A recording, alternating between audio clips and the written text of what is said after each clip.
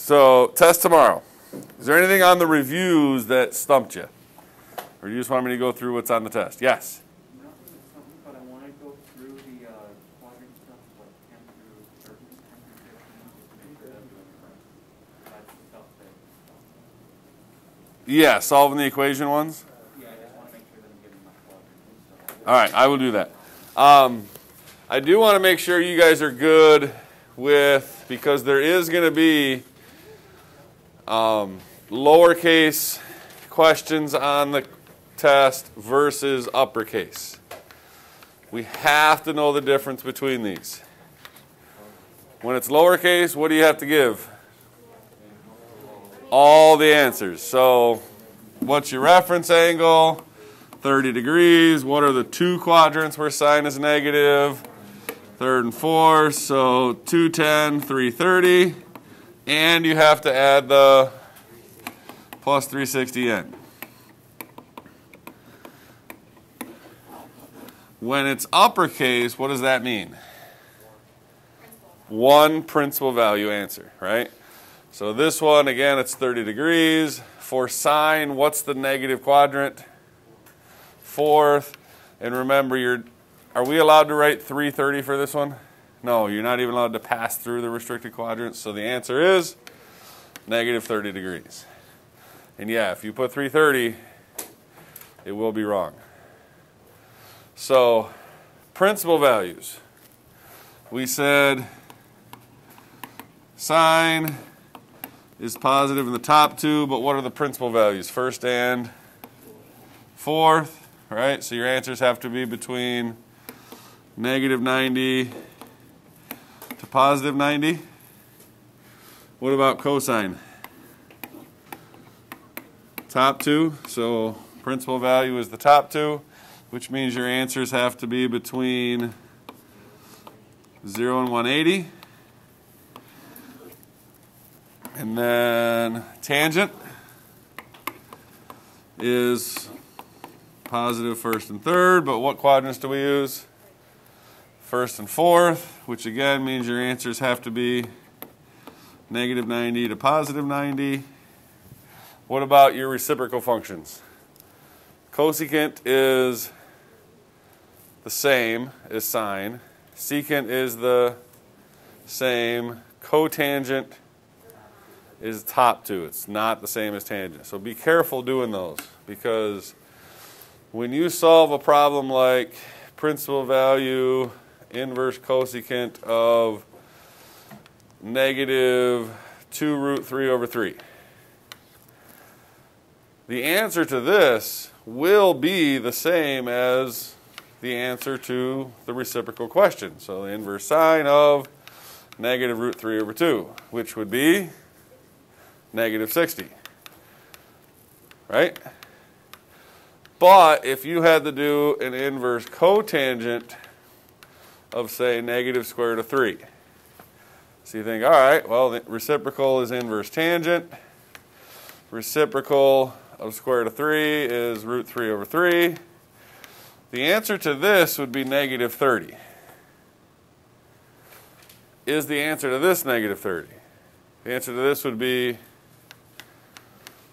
150, because you got to be in that second quadrant. Yes? So, the first half of the test are going to be these types of questions. How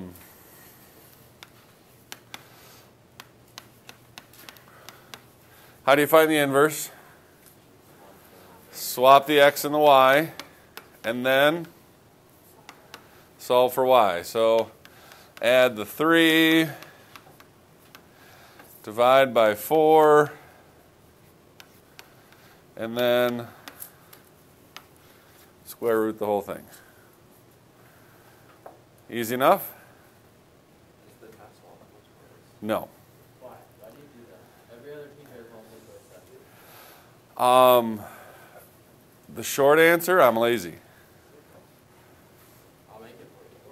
No, it's been a tough year. It has been a tough year. You know how done I am with school? But see, It's awful. no, the short answer of why I don't do multiple choice tests is I'm lazy, because the test booklet that came with this book that has all the pre-made tests, they're good tests, and none of them are multiple choice. And I don't really feel like typing up a whole new test just to make it multiple choice. What if you guys take a candy? Just, You yeah, say you take bribes. I do. I do take bribes. It's got to be good. All right. And yes, be prepared to do questions like, what is the tangent of the inverse sine of 1 plus the inverse cosine of, let's do a half minus the inverse sine of negative a half. How would you do that? Where would you start? What's the inverse sine of 1? When does sine equal 1? 90? When's cosine equal a half? 60. Minus, when's sine negative a half? Careful, principal value. Negative 30. So I got to do minus a negative 30. What's 90 plus 60 minus a negative 30? That's 180.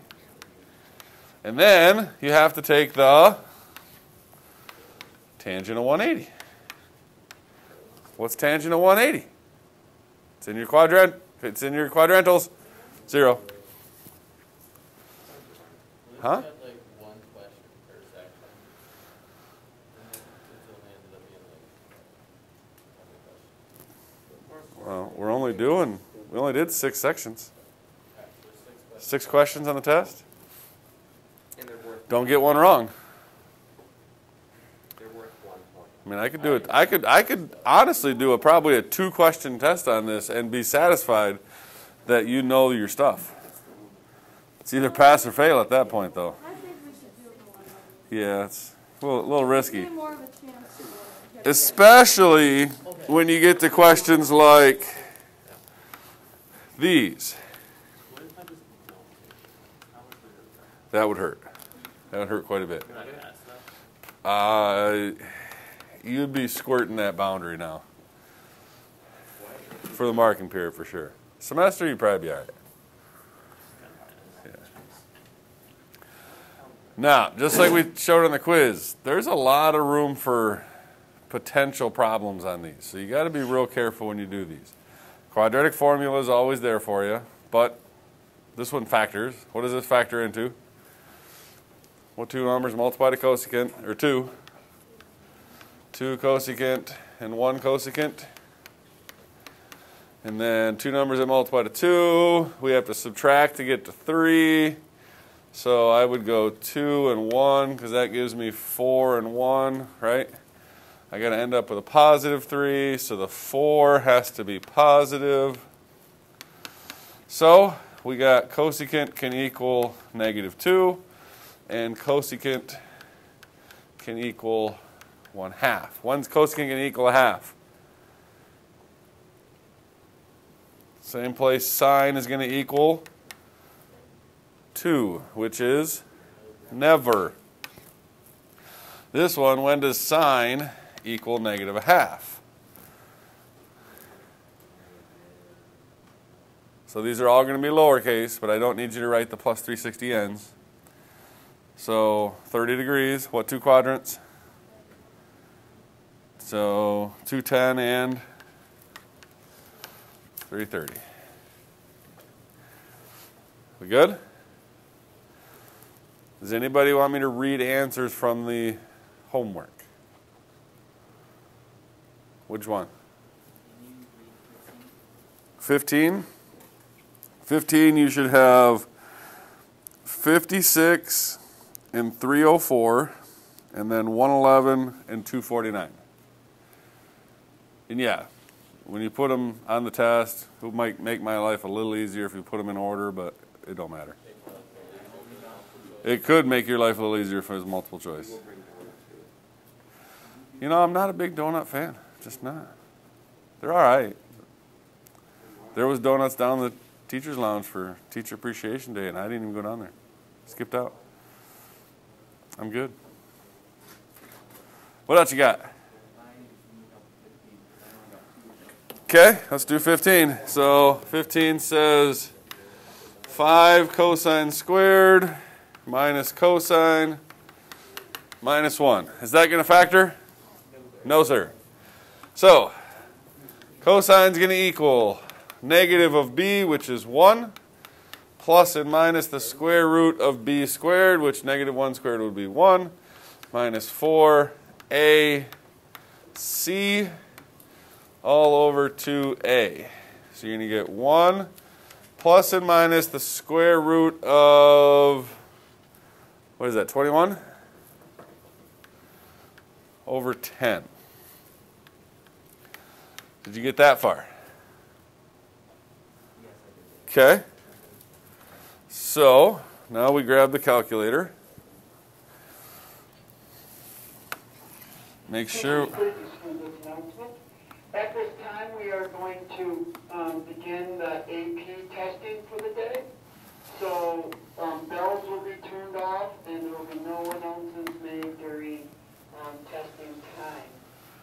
And at this time, also those students that will be taking the AP test today, please report to the media center at this time. And also for the other students, the media center will be closed until testing is complete. Thank you. All right, so first you got to do 1 plus the square root of 21, right? Divide that by 10, inverse cosine. Pay attention to what you're inverse cosining. That's a positive, so cosine is first and fourth, so 360 minus, right? So first you got to do that. There's your two answers, right? Then we got to do 1 minus the square root of 21. Get that answer. Divide that by 10. And then we got to inverse cosine that. Well, I'm inverse cosining a negative. So how do you get, so cosine second and third. How do you get from the second to the third? 180 minus and then plus 180. Okay, so 180 minus that, and then add the 180. So there's your 4 answers.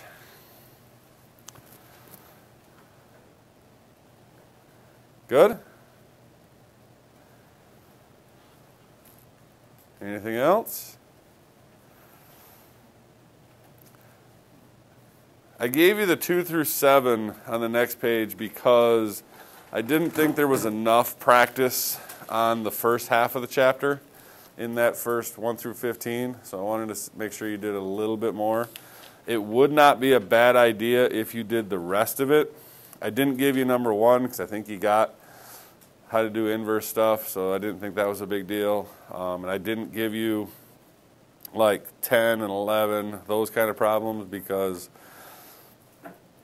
I think you've had a decent amount of practice of those. Would it be a good idea for you to still look at those and try those? Absolutely. But, you know, didn't want to just load you down with a bunch of practice. So I do highly recommend you do look at those, but test tomorrow. That's all I got.